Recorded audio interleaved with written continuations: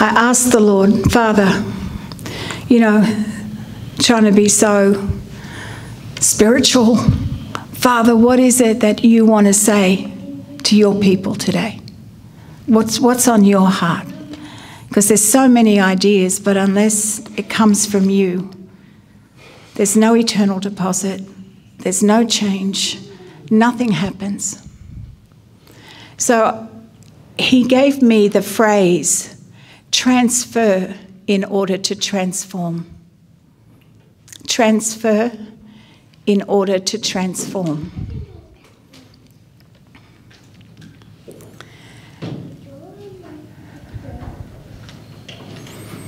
And then I ended up in John chapter 6.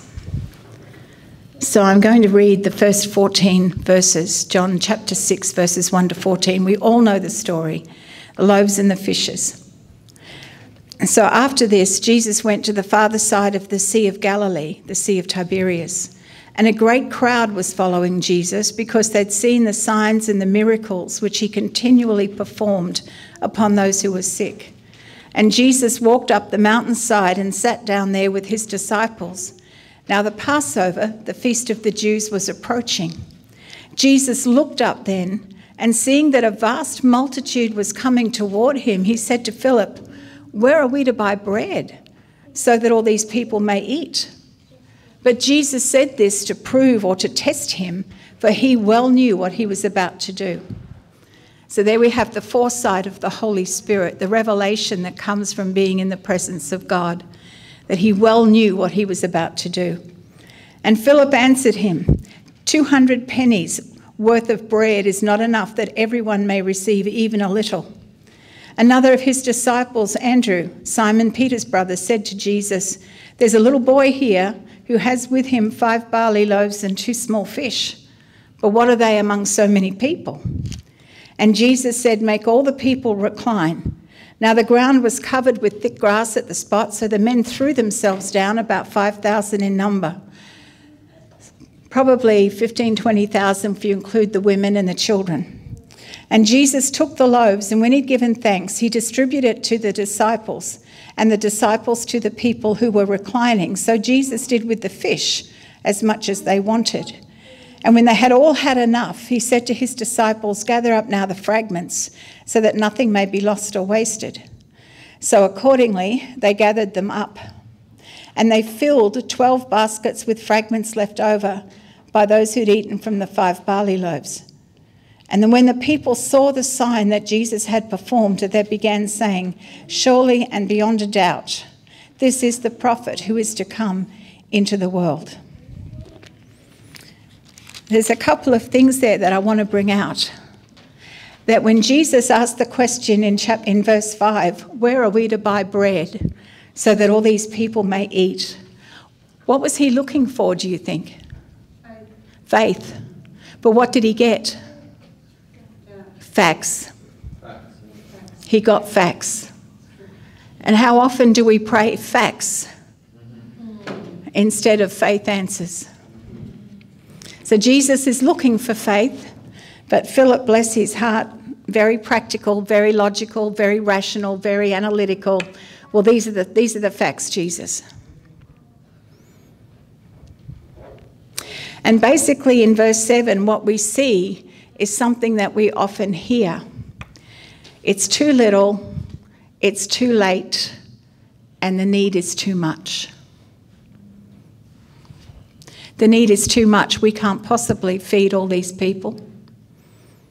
It's too late. In the Matthew 14 version of this parable, it was the end of the day. Where can we go? It's day's evening. Everything's shut down. It's too little. The need is too great. We have too little, and it's really too late. Has anybody got situations in their life where they feel like the need is too great, or it's too late, it's too little, whatever? If you have needs in your life in those areas, the Father is wanting to transform them. That's Abba's heart. And in Matthew chapter 14, where it starts in verse 13. Jesus heard he withdrew from there privately in a boat to a solitary place. So quite often when we feel that it's too little, it's too much, it's too late, I can't cope, I'm overwhelmed, whatever, it's a solitary place. We isolate ourselves from people who can pray with us, stand with us. We pull back. We say men go into their caves, women go into their false refuges and their emotions. We pull back into a solitary place. And when the crowds heard of it, they followed Jesus by land on foot from the towns. And when he went ashore and saw a great throng of people, he had compassion for them and cured them. But when evening came, the disciples came to him and said, "This is a remote and barren place." Are there areas in your life that are barren? Financially barren, relationally barren, physically barren.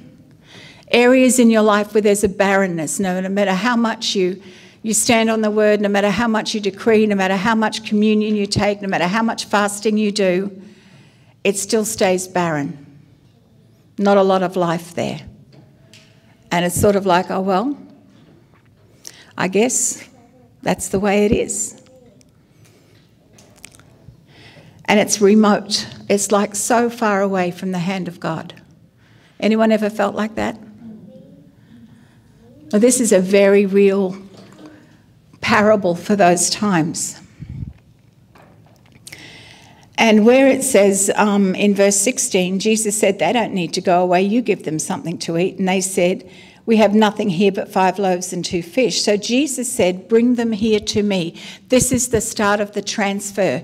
Bring them here to me. And I know for me personally that sometimes I have situations in my family where I bring them to Jesus. I bring the situation, I bring the person, the prodigal, whatever, to Jesus. But it's almost like it's got chewing gum on it. And I take it back and inspect and see how much Jesus has actually done or what's actually happening. I can't quite seem to leave it in his hands. I'm sure I'm not the only one. But Jesus said, "Bring them here to me."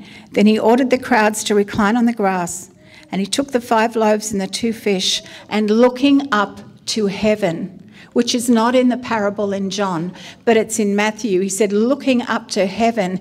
It is a Greek word, anabeplo, and it actually means to refocus, to recover sight.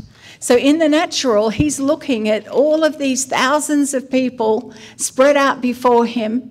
He's looking at 5 loaves and 2 small fish that have come from a small boy's lunch. And in the natural, that is like too little, too much, and it's the evening, we can't go anywhere to feed them, it's too late. It's a remote and a barren place. So he needed to refocus, to get back in the spirit. Because remember, Jesus was a human being like us. And he was under the power and the anointing of the Holy Spirit. He walked the earth as the Son of Man, under the anointing of the Holy Spirit. So whatever he did, we can do. He showed us how to live as a human being, even though he was also Son of God. Hypostatic union, they call it in Bible college. But the thing is, he had to refocus. So there are times when we hand things over and you get that urge to have a worry. So I said something to Danielle today. I said, she's so tired. She's been looking after me and trying to do my work and her work, and she's just been amazing. And I said to her, I'm worried about you. And they said, no, I'm not worried. Worry's a sin. I'm concerned about you, but I've cast the care. So, but, you know, you've got to be so careful of the attitudes and like Kate said, the way we think. But sometimes we have to refocus. Stop looking in the natural and actually ascend. But when you ascend in Christ. There's a lot of Christians who ascend, but they do it illegally. They don't ascend through Christ. They don't ascend through the blood. They don't come through the door. And so they ascend illegally. And then all sorts of weird things kind of get caught up. But take the time and ask the Holy Spirit to show you how to ascend so that you are actually seated with Christ in heavenly places. And you can look down and you can see the situation as Christ did. We need to be able to anabeplo. We need to be able to refocus. We need to be able to see as Christ sees, not as we see, not as we think, not as we've been told, not as we've been taught, but what is Jesus actually seeing when he looks into this? And what Jesus is always seeing is good news, because he is good news. Jesus is good news. You know, so I speak to the prodigals of my family. And I say, prodigals, you listen to me in the realm of the Spirit. I've got good news for you. You ain't got no choice but to come on home. Because that's the love of the Father calling you back. Right? So I can get worried about them. I can think, oh my gosh, what are they doing now? Look at this, seriously. God, do something. But now, as for me and my household, we'll serve the Lord. End of story. I need to continue to see it as he sees it. I need to refocus.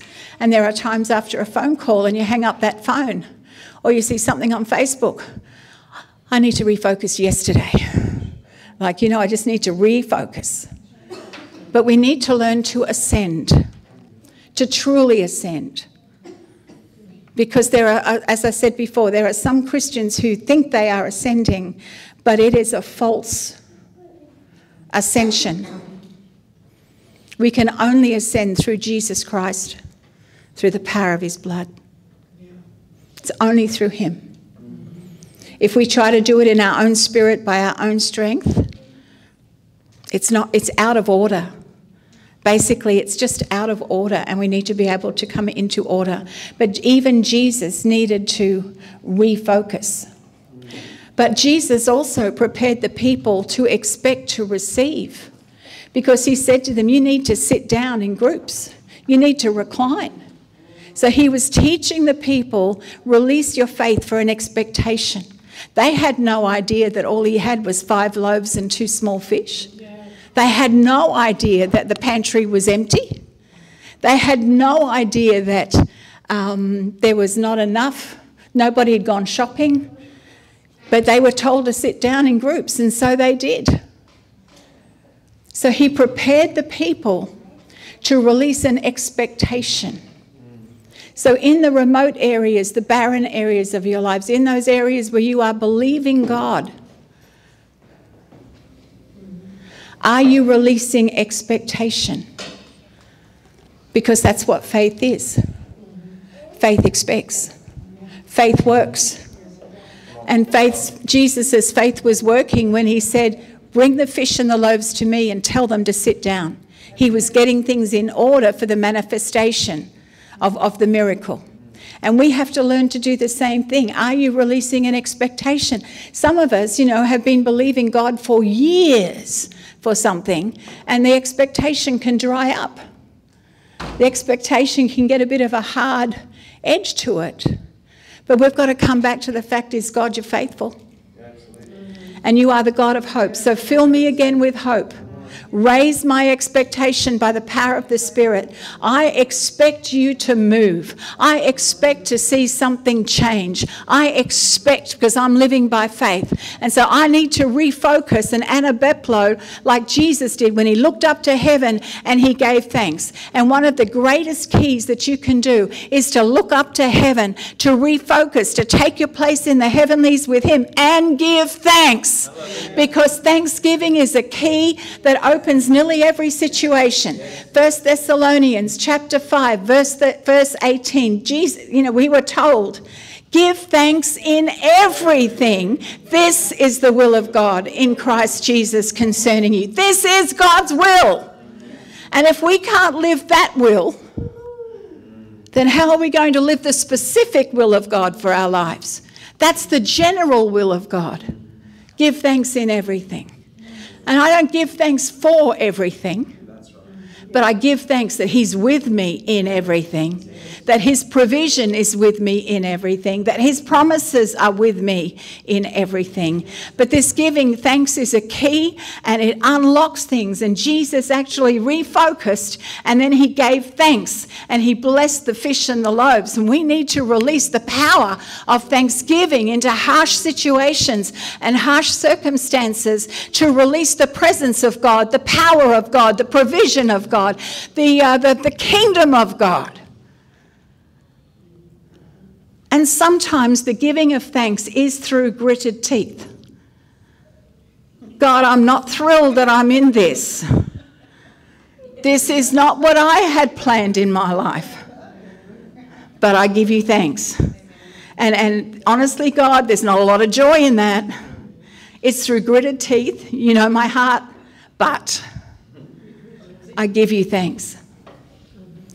In agreement with your word, I give you thanks that you are with me in this, that you have the way out of this for me, that everything, nothing is, we're never bailed up in a corner with our Father. He loves you too much. He loves you too much to trap you, to keep you caught up in a corner. He's always got the way out, and the way out is always Jesus. I bought a book. So I did a seminar on Thursday night, webinar, I don't know what you call them, a webinar on Thursday night called Over 100 Weapons of God. And yeah, and I didn't touch on a lot of the other ones, spirit of burning, spirit of judgment and all of that. I didn't touch on those. But there's just over 100 that I talked about. And at the back of it, I put in... I did a 31-page workbook that went with the webinar, and at the back of the webinar I put in the names of God that I had, compound names of God, names of Jesus, names of the Holy Spirit, and there's over 300. I haven't got all of them because there's a book called Hashem, which you get from Morris Cirillo Ministries, which has 365 Jewish names of Father, Son, Holy Spirit. And each, there's the Jewish name, then there's the scripture, then there's a little teachy thing, and then there's the prayer. That's our daily devotional, or almost daily devotional, in our home. We did it last year, and it touched my grandson so much, and I thought I'll just get him one for Christmas, so he's got his own copy, because, you never know when they're going to leave home. And he came to me. As I'm presenting it to him, he said, I was going to ask you to get me one of these. And so we're going through it again, because every time we go through it, it's richer. But there's over 365 Jewish names, right? And then I bought a book. I'm always buying books. I need to curtail that. Maybe it's a false refuge. I don't know. I just love to learn about God. But this book was written by the guy that wrote the One New Man Bible. And it's got names of God, Jesus and Holy Spirit in it, and some of them I've never seen before. So it's almost like this endless, limitless facets of God being released and being unveiled. And when like Jesus is the door, Jesus is the morning star, the Holy Spirit, the sanctuary of God. When you start to know the names, Holy Spirit's also a spirit of war, right? You can use him in warfare or be led by him in warfare. So we've got all the Jehovah Rapha, the Lord our healer. We've got all these amazing names, and as you start to worship them and praise them and glorify him, particularly if it's suited for your situation, you are learning to refocus and release the blessing of the names of God into those situations. So we need to know him, not just, in worship and soaking in his presence. But there are some names in the Jewish Hashem devotional. I thought, I've never heard of this one. I've never heard of this. And so it opens our hearts and our spirits and our souls up to deeper worship and greater thanksgiving. Yeah, it's just, and they're kind of like, they're his names, but as we walk in his names, because we are the body of Christ, as we walk in his names, enveloped in his names, they also are weapons of God.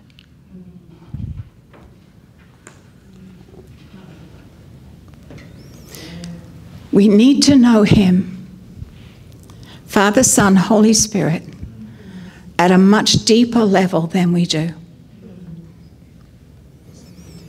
And you know what? You don't have to buy the books.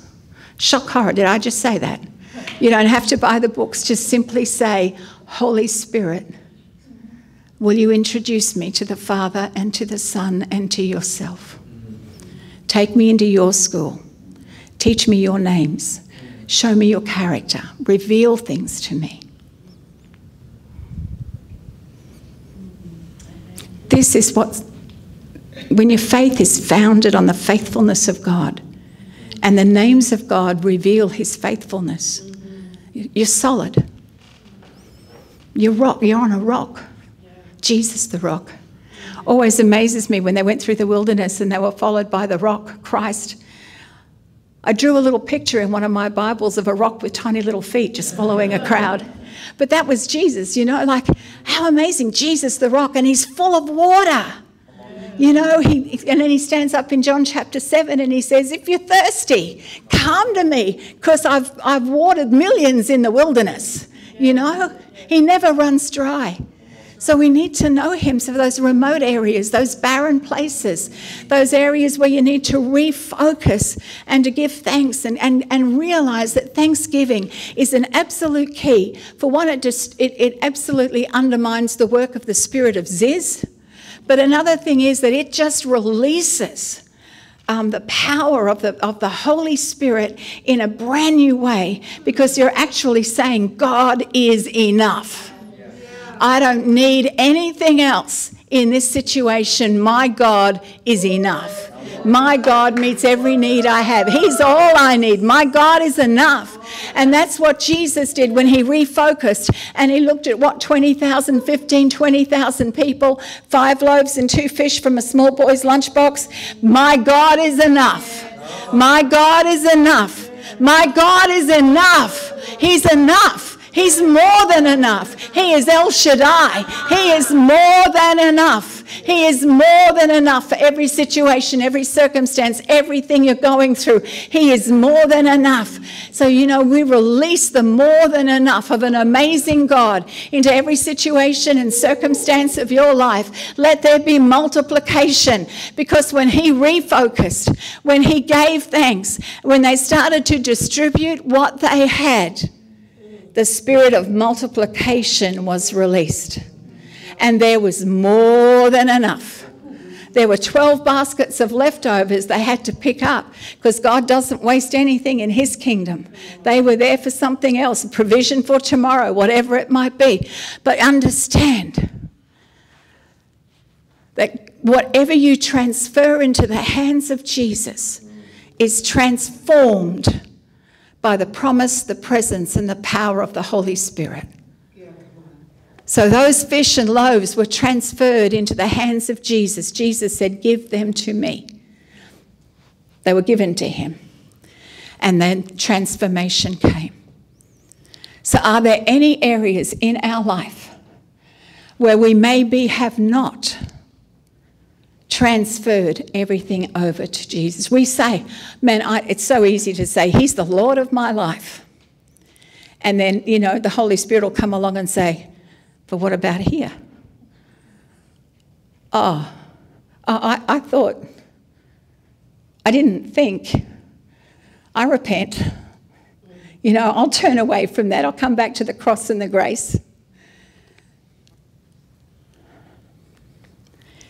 But are there areas where maybe because of hurt, trauma, pain, loneliness, lack, suffering, maybe because of issues of the past, current issues,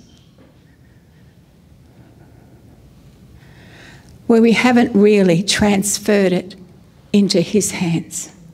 Like, yeah, Jesus, you can have it, but it's still attached to me. You can have it, but don't do anything because it's still too sore. Yes, Jesus, you can have it. I'm transferring it across to you, but don't touch it. Don't go into that room in my soul. Leave that. We all go through phases where we think we have totally surrendered and committed, only to find that if we listen, there are areas that he's saying, give it to me. Bring it to me. Leave it with me. And I was praying for something in my family years ago, diligently praying. Probably nagging would be a better word than praying. But diligent I was, diligent. Faithfully reminding God, this needs to be fixed. This needs to be fixed. Thank you, God, that you're fixing this. And then I'm praying, nagging, whatever, and I get a vision of a little girl sitting at the kitchen table with a broken toy, and the father's trying to fix it. And she keeps going, but what about here? But what about here? And with her little fingers keep getting in the way of the father fixing the toy. So the father leant over and picked the little girl up, which was me, and put me in a corner and said, stay there until I fix it. Get out of the way. And sometimes there are places where we are in the way because of what someone said, someone did, how we responded. It can be because of shame or guilt. It can be anything. But sometimes we get in the way. And that is not transferring it across to Jesus. That is simply flesh, basically. But when we transfer, whether it's time, talents, treasures, trust, when we transfer hurts, traumas or pain, whatever we transfer, he transforms. So when we transferred our life and said, Jesus, I want you to be my Saviour and my Lord, I transferred my life to him. Now, I didn't understand what I was doing, fully didn't get it. I just knew I needed to do it, right? Which is like most of us. I've got to respond to this. This is right. Not realising that, my spirit's regenerated, my soul needs work, my flesh is never going to agree with God, all of that kind of stuff. But when I transferred my life to God through Jesus Christ, he transformed us and made us new creations. He made us temples of the Holy Spirit. He made us light and salt. He filled us with himself. He transformed us. We've got the fruit of the Spirit, the gifts of the Spirit. He transformed us. So how much of that transformation we walk in is up to us, but he transformed us. He made us overcomers more than conquerors, people who always triumph in Christ. He made us covenant keepers. He transformed us. Yeah. Thank you. And that was just the start. He transferred us. Or I'm getting my words mixed up. We transferred our lives to God, and God said, okay, I'm transforming everything right now out of the kingdom of darkness into the kingdom of light. Massive transformation. Yes, it is. But that's where the Holy Spirit help me. Holy Spirit, help me to leave it there. And sometimes I have said, God, go ahead and answer this prayer. I know I'm not going to like it. I know you're going to have to work in me, and I probably will have a hissy fit or a dummy spit or something, but I give you full permission to go ahead and work it all out right through to the glorious end, regardless of how I might kick and scream all the way. Being honest.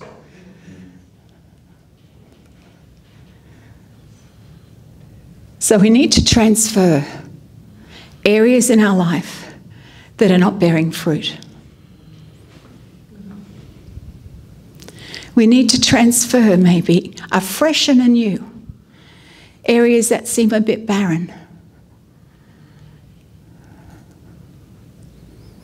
Prayers that have gone dry.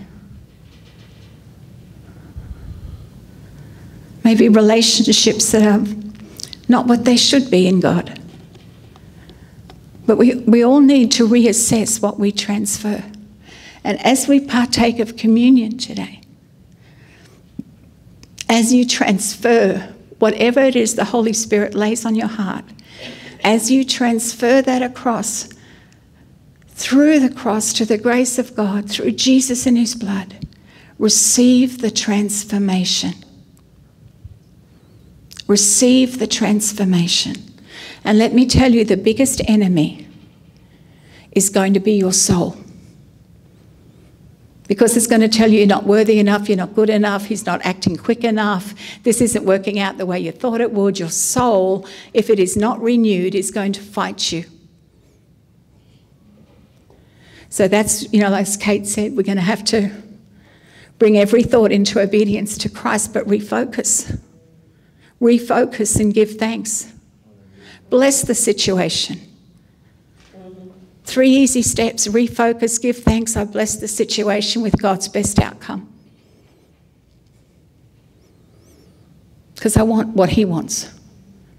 Yeah? So as we partake of communion, think about the areas that maybe the Holy Spirit might be prodding you or talking to you about really transferring across to Jesus.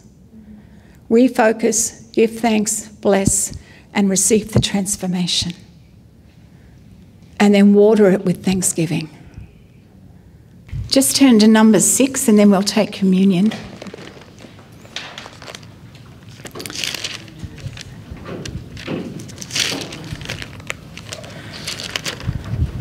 This is the Aaronic blessing, amplified.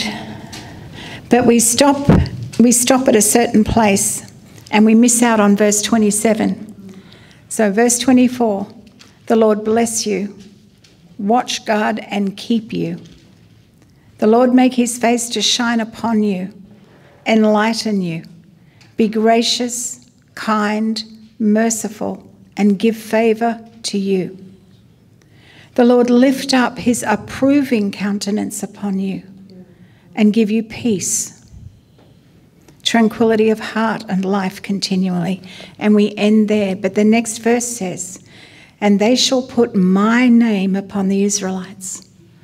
So Lord, we ask you to put your name upon us and bless us in agreement with Mary Ann's prayer. Amen. So, if you want to come and get communion, and we're just going to do it corporately but individually, if it makes sense. You're going to be making, transferring across to the Lord during communion what you need to give to him or what he's asking for. Lord, will you please show us what you are asking us to transfer into your hands? And when you're ready, come and take communion. Transfer and receive by faith transformation. And then we'll pray. So the tithes originally were because of Abram was just so grateful to God. It wasn't anything that God said to Abram. Abram just said, wow, I've met with Melchizedek. I've been blessed by God. God's blessed me. I've blessed God. I've had wine and communion. Whoa. So he says, I'm just going to give back to God 1/10. So the tithe originated from a heart of gratitude from man. And then God, as that was transferred to God, God transformed that into a covenant. He transformed it into a holy thing. So according to Genesis 14 and Jacob 28, for those who tithe, and I understand if you can't afford to tithe, I started off, I think, at 3% because I was a single mum with a stack of kids, and the thought of giving 10% meant I couldn't feed my children. So I thought, I don't have faith to tithe, but I do have faith to give 3% and to pray, to tithe my time. And then slowly, and now I live on 50% of my income. But let me bless you.